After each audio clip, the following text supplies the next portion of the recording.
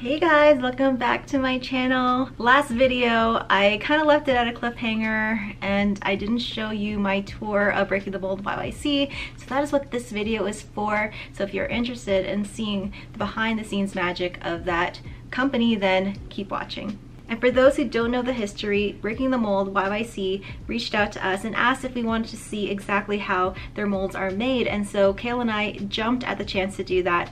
They are pretty close to where we live here in Calgary, so it just made sense to go and check out this amazing company because we have used their vacuum molds in a video. I'll link it up here.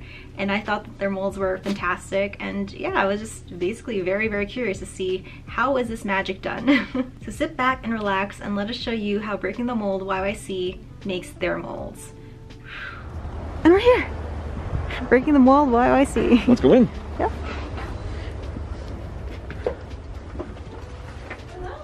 Hi! So as soon as we walked in, we met Mary Ann, who owns Breaking the Mold YYC, and she started the tour by showing us the front room of their facility, where customers can walk in and view their DIY kits, bath bomb molds, and dyes. Wow. There might be a couple missing from there. We also do like toys. Toys are actually a really big thing for us, especially like Pokemon and Shopkins. We've got the crackled eggs. Fun. Good Dino for Easter. eggs. We're one of the only stores in Canada that carries sodium alginate, which Oh. is really hard to find. And what is that for? Sodium alginate, you would use it if you wanted to make like a jelly bomb or a shower bomb. It makes it gel. Office, I just sit in there and work all the time and putting labels and orders from there. We do have a bathroom. So down here we have all of our mica and pigments and glitters and glow in the darks and a huge array of colors that you could possibly want. Wow. We carry egg cartons for egg bath bombs. We've got the plastic ones as well. We're just getting a bunch of our new glitters in and then random little stuff that I kind of make on the side. So we do a subscription box every month. Oh, nice. We have a bath bomb maker's subscription box. So this is our subscription box room. This subscription box room contained everything Breaking the Mold YYC puts into their subscription boxes. So you're getting a little sneak peek into this month's subscription box. It has a huge pack of toys. It's got a recipe kit. Every single month we do a recipe in the sub box. It was a bubble bomb that was in that one.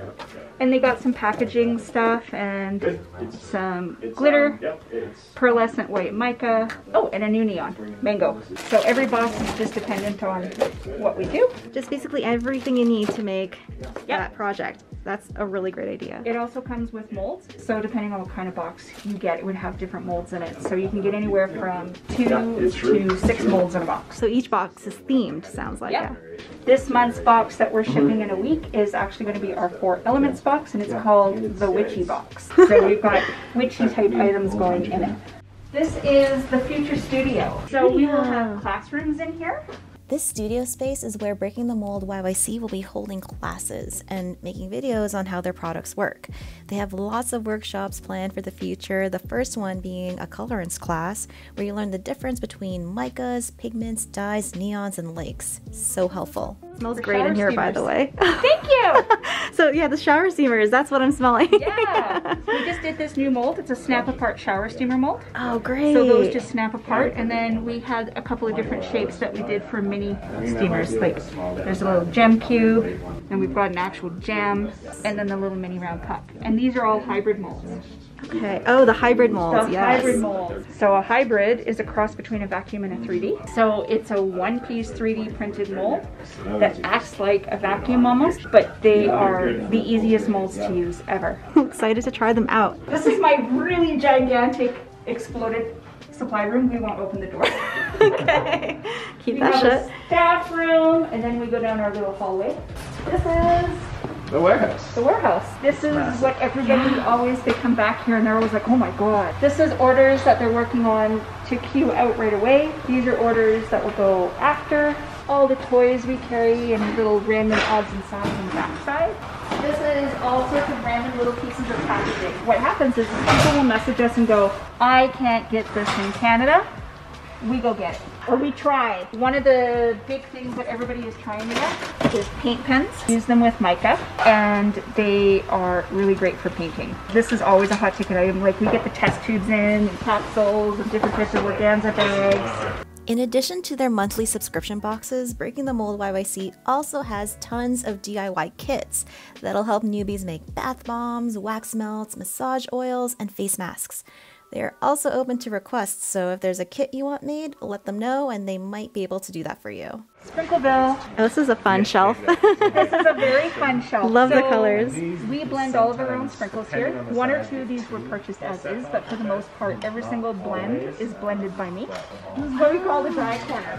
All of our dyes in buckets, by what color they are, what their CI number is. That's we amazing. carry some shimmers. The shimmers are the one that make your water do that shimmery effect. Some colors you just buy like a yellow, but if we want a certain teal, I would mix that. Okay. So we do a lot of our own blends, and some of them just come to us the way they are. We've been shipping out 8 cartons. We also make our own foaming bath butter in-house.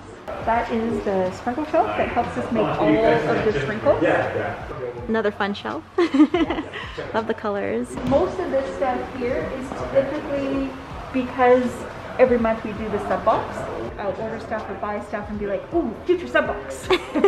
Next, we got to check out where they make their vacuum molds. Oh, that's familiar. Yes. He molded wonderfully, by the way. He was very cooperative. We watched the video. I had some difficulty with one of the sushi vacuum molds, so they decided to make a new one for us, which was so nice. I think it was the California roll. He was so cute, but he just kept cracking. It was, yes. That guy? Him, yes. Definitely do a new one. You can watch them.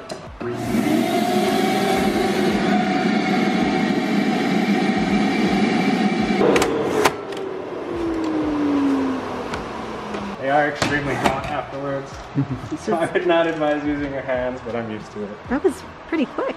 Yeah, the longest part is heating up the plastic. The dropping and the vacuuming of it is super quick. It's the actual heating the plastic to where I can suction it that takes about 3 to 5 minutes depending on the plastic. Well, and you can see if there's a lip if you flip it upside down, because typically if there's a lip you'll be able to see it fold over onto the mold. As you can see there, it's like flat all the way around. Which is what I think happened with yours, is that it has a slight lip on the inside. And if you feel it, you can feel all the way around too. It's flat. So Okay, well that's good to know. I do make a ton of vacuums a day, so occasionally I miss one by accident. But yeah, or it could have also just been me too. Because it was catching in the same place, I honestly think it was because there was a lip on the inside.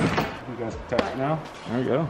Hot off the press. Oh, it does feel warm. Yeah, it's not as hot as it was, but it's still warm, yeah. I will try again with him and see what happens. And I'll have a water mix the too. Vacuums are great because we have so many different shapes and we can do so many things with them, right? They're a cheap alternative to the 3Ds. They last longer, but they are much more expensive. And not necessarily easier to use. Yeah, They're actually, the 3Ds are these are harder. pretty simple. Pack them, flatten them, upside down, you're good to go, right? So If you don't have a dough scraper, I recommend getting one. they're extremely useful. So you pack it and scrape the back flat. I was watching you use a butter knife. That's how new I was to the world of vacuum molds. No, that's totally okay. Everyone has a learning curve at some point, right? Yes. Well, Now thank we're you. gonna go visit the printers. Exciting. Okay. Oh, it's warm in here. It is very warm in here, yes. So this Wow. is where all the printers and the magic happens. So this is our Easter egg print. This one has been printing for 1 day and 4 hours, and it's at 91%. I have a greater appreciation for these guys. Like this is a hybrid over here, like I was telling you, they're faster to print. It's only been going for 6 hours and it's already 50% done. We time our prints so that when we put them on in the morning, they're either finished in the evening or done the next morning. Okay.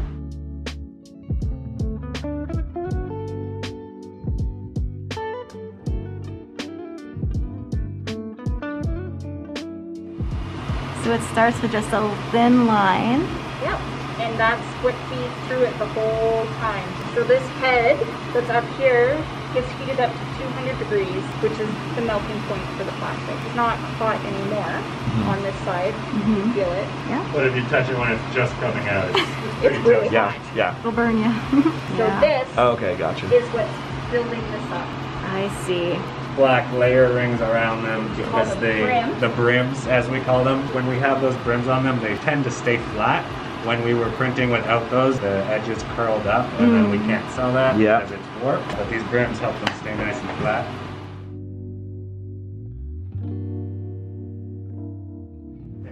So this is printer room room, 2. Also the repair room. These are part of our original ones that we got from the very, very beginning. Oh, but they kept giving us issues. We switched over to the enders, and now we've got what we call our ender army. They look a lot more compact, so it might be They are for the best. print much bigger molds, so we are working on getting them back up and running because we're going to do big multi-molds, and they print them better than the small ones would. That one down there is printing air. This one? There! So this is a good example of a there. It's not printing anything. Oh, it's just You going can around. see there's a gap between But the I'll tell head you why and the it's not mold. printing anything. Yeah, there's no PLA. Refill. Yeah. This is Rob, my business partner. Hello, Rob. Nice to meet you. Oh, hey. This is Jerica and Cale. Nice to meet you. Nice to meet you. Welcome to Calgary. Oh, thank you. Thank you, yeah. We've been loving it. Yeah, they like the weather. The weather's been Hey, if amazing. you don't like it, just wait till tomorrow because it'll be different anyhow.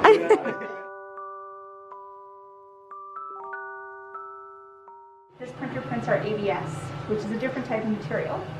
And Okay. we print the forms for the make-use, like the vacuum molds.